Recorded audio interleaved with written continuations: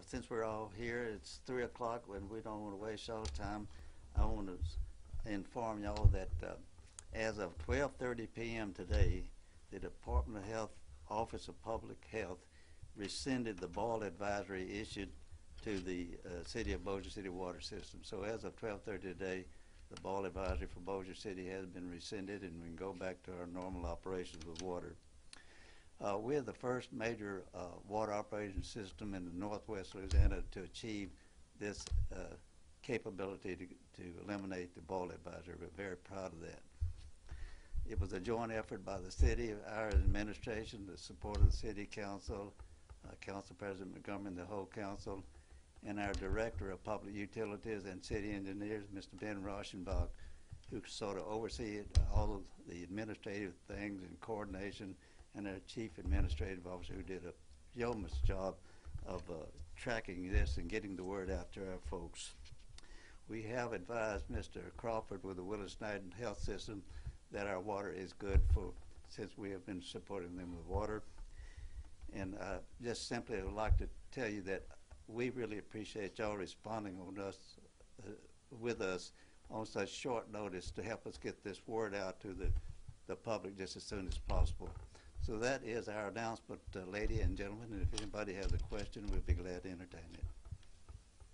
Kind of talk about the process. You said you and the city and other agencies work together to make this boil advisory lift so quickly. Kind of talk to me a little bit about what other cities could possibly do as well to follow pursuit. Well, first of all, we had to make certain that the council and I both agreed on the priorities, how urgent it was, and that was no question at all. We worked extremely well together. But what really made it happen was people in the field, in our public utilities department and the engineering department, knew what it took. They knew what our system capability was, what we needed to look for symptoms and whatever to correct it or to see if we had any problem. So having the capability to know what is normal and what abnormal, they can pick up on things which need to be addressed. You know, a lot of the problems were under ice and snow, and they found initiatives to get around that through joint efforts. And I can't say enough about Mr. Rauschenbach and his people that got out there in this weather, knee-deep in water sometimes, making this happen. So it's just a collaborative effort, but we were fortunate in that we have a very good water system. We put in a new system here, about 8 years ago or something like that, and but we kept our old system as a backup. And the new system we monitor closely. We got some visual aids that tells our professionals exactly when something is abnormal, so our people were able to respond almost immediately. Ben, anything you would want to add to that? No, sir. Did that answer your question? You also, I know you provide water for the city of Benton. Is there, talk a little bit about kind of how that works for once the boil advisory expires here, does it also expire there, and so on and so on? Technically, I guess, since they are our customers, there's 3 places that are our customer. So they're getting city water. City water now has no advisors. Now, they may have issues within their system that I'm not aware of. Ben, can you perhaps address that? That's correct. So the town of Benton. Do y'all need him to get on mic, or does it make any difference? It would be helpful. Yeah, you have to be. He's in his work clothes, by the way. We don't let him take a break to get in his Sunday go to meeting clothes. The question was, how does this impact the town of Benton's water system? And they have pulled their samples today with hopes that they'll get those in the next day. So hopefully within the next 24 hours, they'll have their samples back.